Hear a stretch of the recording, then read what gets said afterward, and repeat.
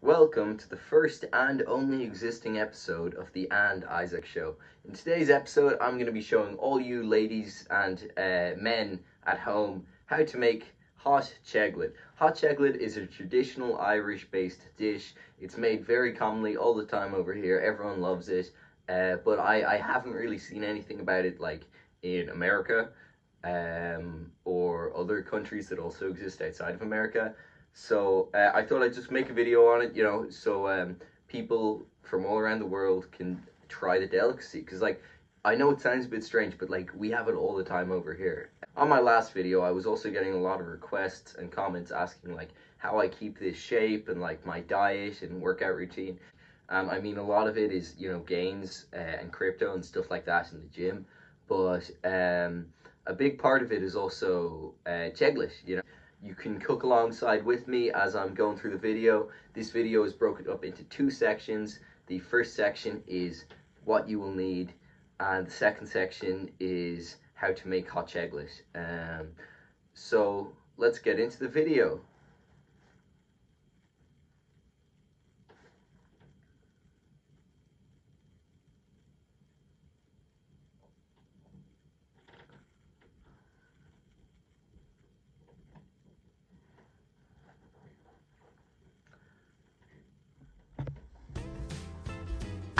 Things you will need: pot, pan, mug,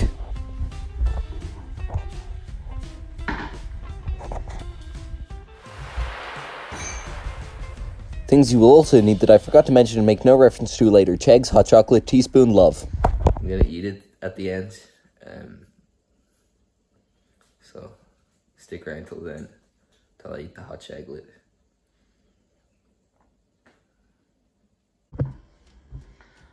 So the mug I'm going to be using in this video is my pug mug, which is actually quite entertaining because the word pug and the word mug rhyme, so it's not only a mug but it's also a joke, so I thought it would be kind of a funny addition for the video.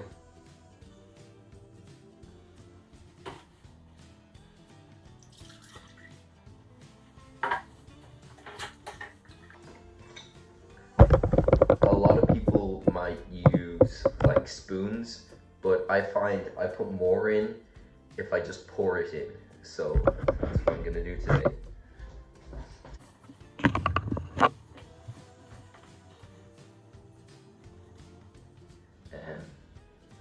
So you lightly break the eggs, get them in the bowl. You don't want any of the shell. None of this can go in the bowl. Ruins the hot chegglate. So I put a little bit too much force in there, and I got some egg on the counter. That's what you don't do. So this time I'm not going to do it. Look. See, a lot less egg got on the counter there. So that's good.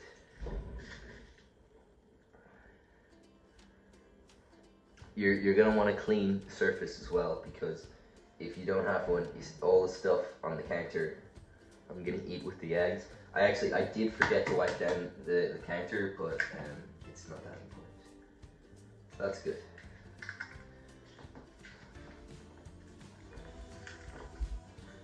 And then finally you want to mix the two together. And see, you can see it is cooking slightly. Actually, I probably use a bit too much milk. And you want to get that lovely brown. You see that brown? Actually, I probably should have used some more eggs. Less milk. So I'm gonna add one more egg in. One more egg, just one. So some people don't always watch the pan. You gotta go to work, you gotta feed your kids, and some people don't have time. Me personally, sometimes I watch the pan, but I think there's nothing like hot chegglate with the day old hot chegglate taste. So it's optional, leave down in the comments what you like to do with your hot chegglate pan.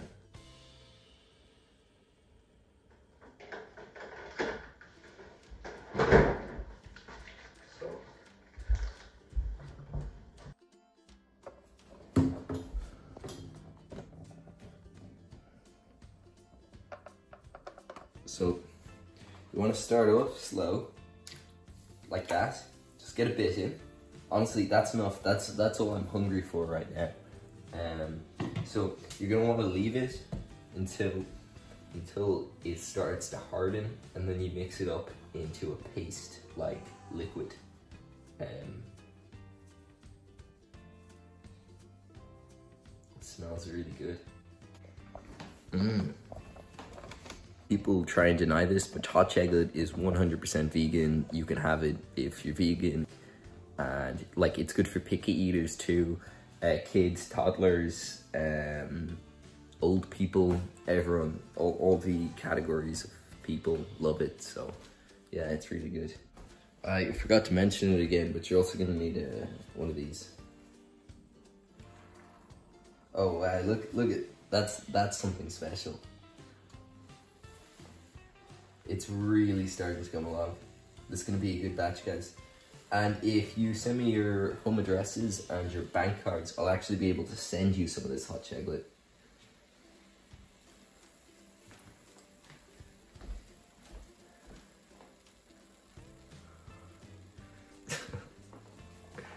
That's looking good.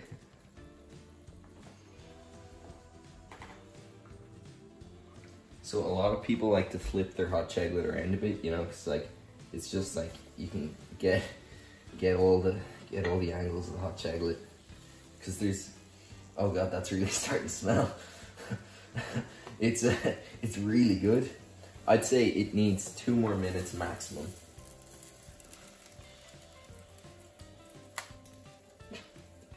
You really want to get that dog food consistency. If you're not getting that, it's not hot Chegglate.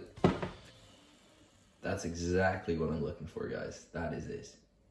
Finally, one of the most important things is the taste test.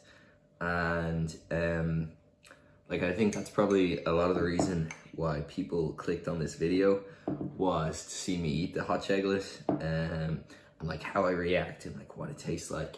So I'm really excited to go on this journey with you guys. Here we go.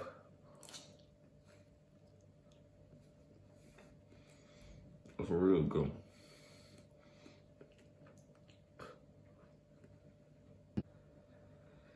From the taste, I think you really get you get the taste of scrambled eggs. But like imagine like scrambled eggs from a diner or something like that, like cheap eggs, like no taste. But then you get hit with the aftertaste of the cocoa powder, and it's not very nice. It's not nice at all.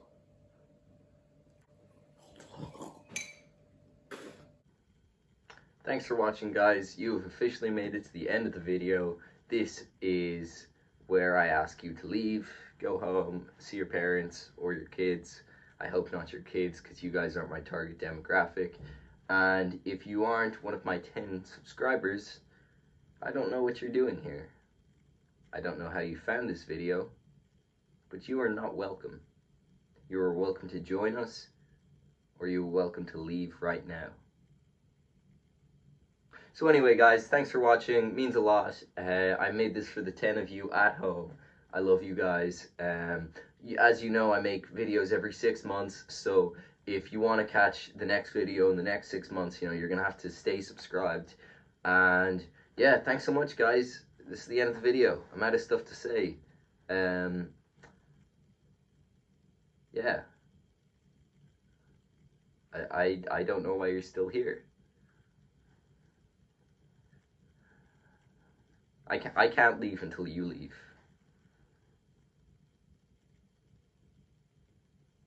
Go. Like, just click off the video. Exit out, or just click off the YouTube app. Okay, guys, and now for anyone who's stuck around this long, I've got one more little clip for you.